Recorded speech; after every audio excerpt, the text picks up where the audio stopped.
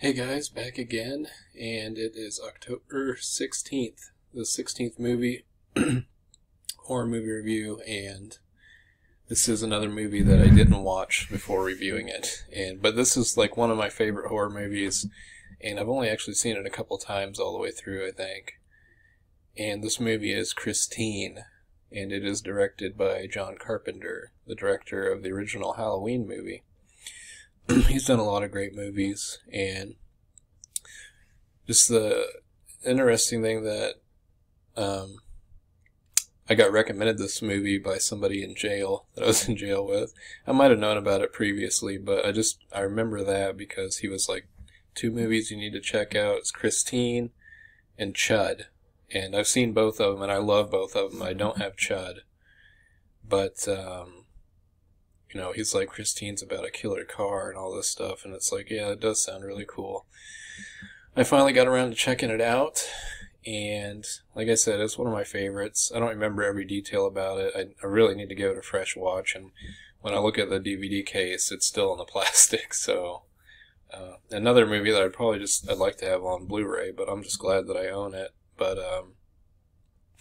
basically, yeah, it's about a car that's like possessed or something. I don't remember if we ever fully get the backstory of the car, why it is the way it is, but basically, there's this kid that's in like high school, and he's kind of like a nerdy kid. You know, I don't know if nerdy is the best word, but I don't think that he's not one of the popular kids. He's not one of the jocks or whatever else, but he wants to get a car. I guess he's at the age of driving or whatever, and he sees this beat up junker, and he wants it, and the guy sells it to him.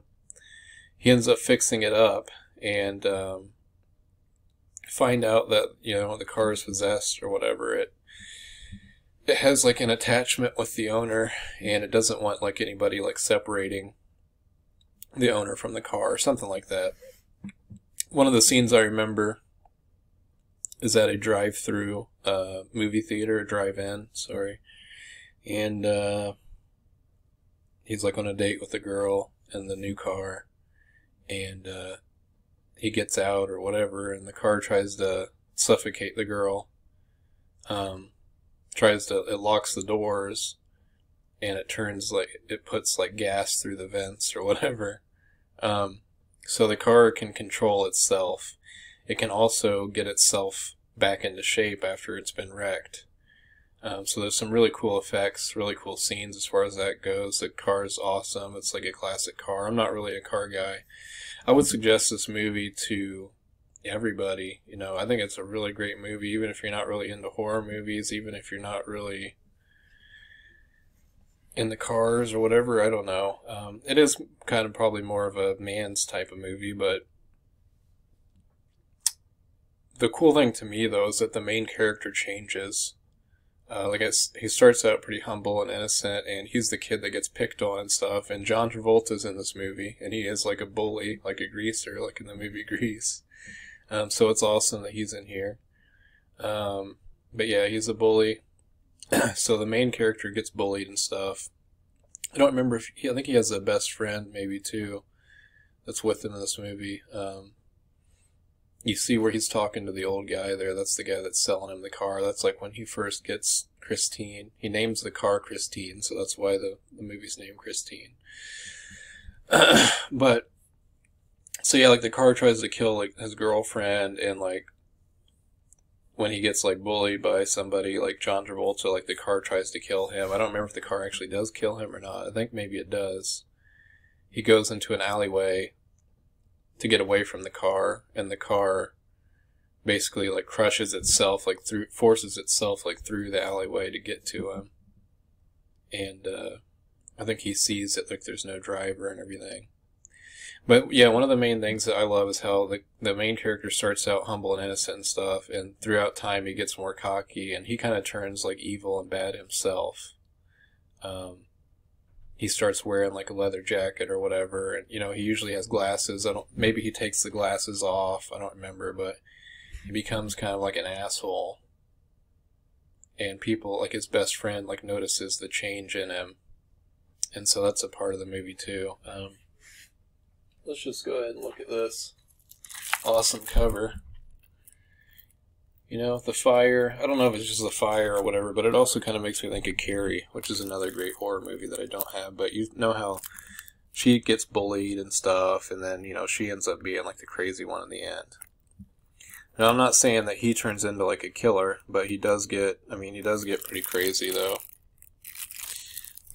Okay, it says Carpenter's Best Since Halloween by Time Magazine. And yeah, I don't know if I would, it's really tough because I almost want to say I'd put it above Halloween because Halloween's just a slasher. But it is one of the most iconic classic slasher movies. But I mean, there's so much more to this movie, I think. John Carpenter brings Stephen King's best-selling novel to life in this chilling thriller. So yeah, that's another thing. This is based on a novel by Stephen King. What a surprise. I think this is the third movie that I've reviewed so far that's based on a novel. I know that The Shining was one and Dreamcatcher was another. I don't know if there were any other ones, but Christine is. It says she was born in Detroit on an automobile assembly line, but she is no ordinary automobile. Deep within her chassis lives an unholy presence. She is Christine, a red and white 1958 Plymouth Fury whose unique standard equipment includes an evil, indestructible vengeance that will destroy anyone in her way. She seduces 17-year-old Arnie Cunningham, played by Keith Gordon, who becomes consumed with passion for her sleek, rounded, chrome-laden body. She demands his complete and unquestioned devotion, and when outsiders seek to interfere, they become the victims of Christine's horrifying wrath.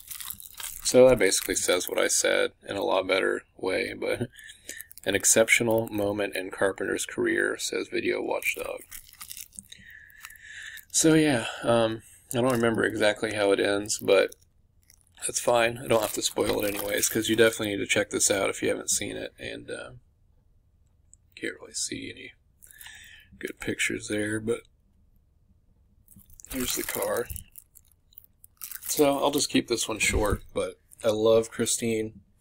Like I said, I would think maybe it might be like in my top 10, so I feel like I'm making a top 10 list here, because I said that Nightmare on Elm Street 3 might make it in that. But, you know, maybe I'll have to work on that, but this movie is phenomenal. I love this movie. I definitely need to watch it again. I should have watched it before talking about it, but it's been on my mind, and I just hadn't had the time to watch a movie the other night, so I wanted to talk about this. So check it out, guys. God bless.